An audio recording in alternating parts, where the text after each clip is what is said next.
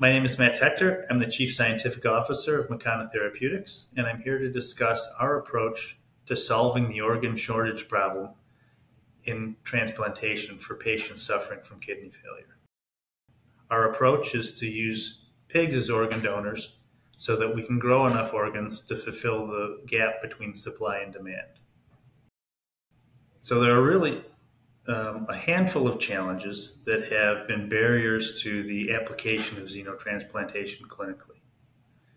One of those, which I haven't mentioned here, is the cellular immune response, but there are available drugs today that can manage that effectively, so I won't touch on those further. But other challenges that exist in xenotransplantation are the fact that the human immune system makes antibodies that recognize tissues from every pig, and those antibodies can rapidly attack and destroy the pig organs such that they're unable to support life in a human being.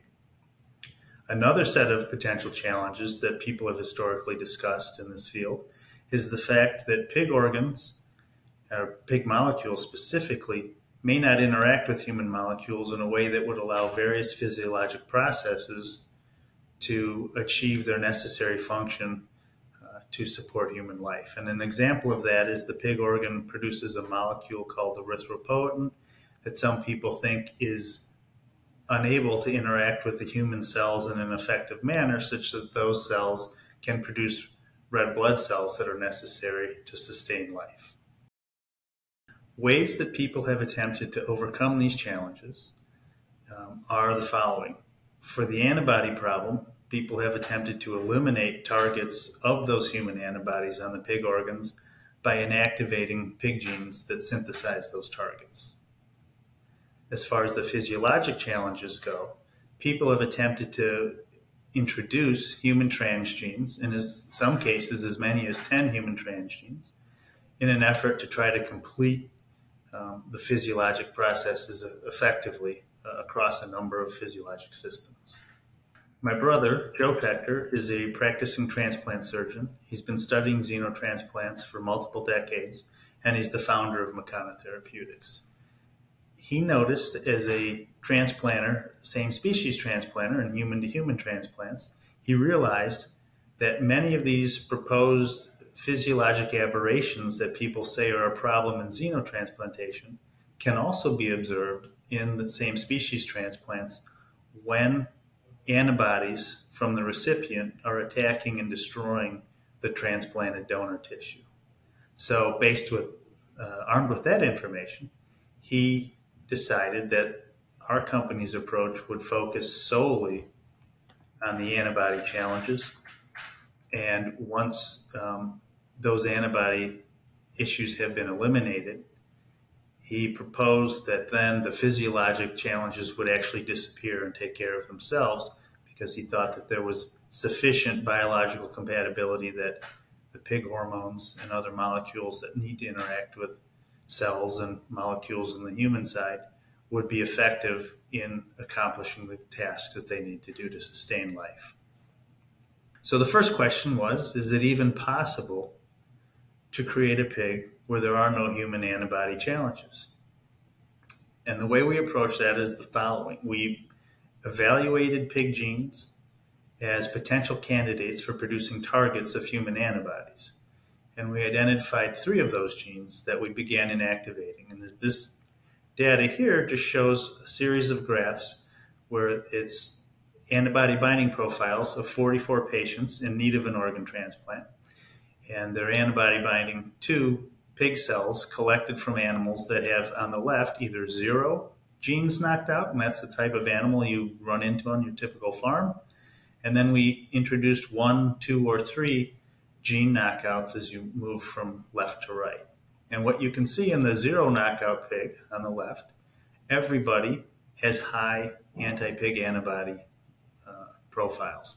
Ideally, you want your antibody binding profile to be in the lower left portion of each of those graphs. But what you can also see from this approach is that as we eliminated 1, 2, and then 3 genes, the antibody binding profile continued to improve in this situation where there was less and less human anti-pig antibodies. And finally, when we got to the 3 gene knockout pig, we noticed that some of those patients were in the extreme lower left portion of that graph, indicating that they have no anti-pig antibodies to this 3-gene knockout pig.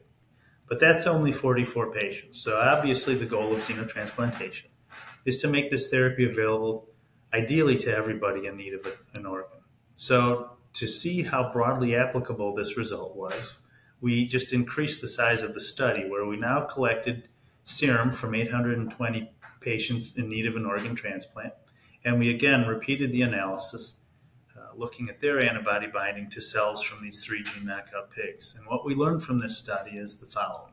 First, in the lower left corner, indicated by the red square, 30% of patients have no detectable antibodies to these 3-gene knockout pigs. This is exciting because we would expect these types of patients to have long-term success and survival if receiving a kidney from these donor animals. Also interesting, though, are the additional 40% of patients highlighted in the blue square, or blue rectangle. And what you can see there is that these patients have low enough antibody binding levels to these pig cells, and they're of a certain type that can be managed clinically. There are therapeutic options that let this type of antibody binding profile be managed so that that additional 40% of patients can also expect long-term survival when receiving a pig kidney from these 3-gene knockout pigs. So this is a barrier that many thought couldn't be crossed. So we're very excited that we have, and with the numbers of patients that we think we can benefit today, we think it's a great early start to the field. We expect and are continuing to do further research, obviously, with the goal of getting 100% of patients to have no anti-pig antibodies. But again, today is the first step. This is a tremendous improvement. So will this approach, this low antigen or low antibody target approach, work when actually attempted in a transplantation setting? So the model that we use to study this, as others do, is the preclinical pig kidney into a non-human primate transplant model. And in this model, the pig kidneys provide life-sustaining function when transplanted into a non-human primate. And the non-human primates, I should note, reproduce very well this antibody barrier that I've discussed in the human being situation.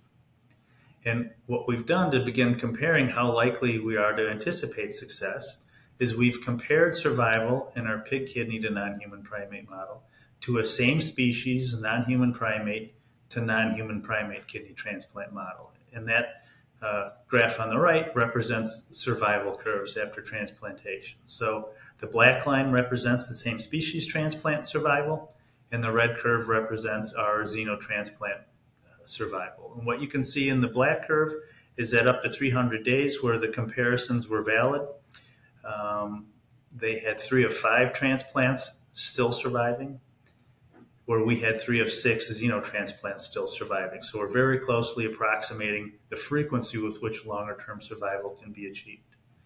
I should also note the 3 animals that we had surviving up to 300 days actually went on to live 414, 547, and 557 days, indicating that not only are we able to repeatedly get longer-term survival, but the survival clearly extends beyond a year, which is the goalpost that has been put forth by the FDA and other regulatory agencies for evaluating whether or not this therapy is ready for potential human application.